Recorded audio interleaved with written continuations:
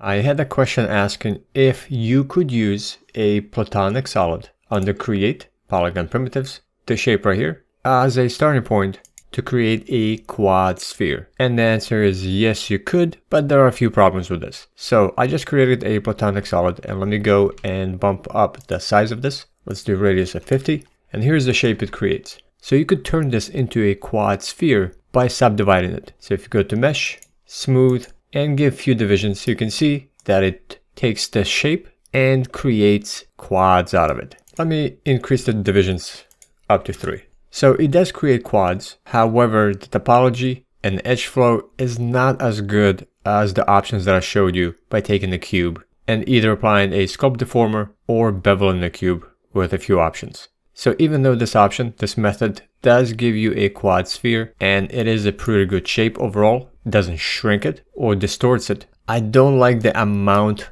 of poles that it creates, kind of radiating from the center all the way out. And the edge flow and the topology is not as smooth or even as when you use the other two methods that I covered in the tutorial that you can check out. So I recommend that you use the other two methods that I cover in that video, rather than using the Platonic solid and then subdividing it.